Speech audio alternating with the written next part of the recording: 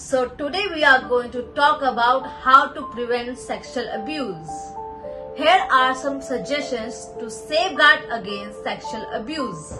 Education and awareness.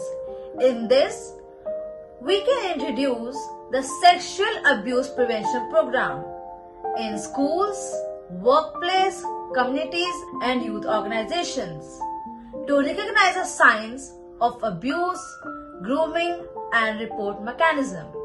The parents are to be involved too. Policies implementation. In this, we can do the background check through vetting of staff and volunteers working with a vulnerable group like children, elderly people or disabled people, and also the zero tolerance policies. Organizations should enforce strict policies against no tolerance. Safe environment. We can provide the safe physical spaces by designing the environment to minimize the opportunity for isolation.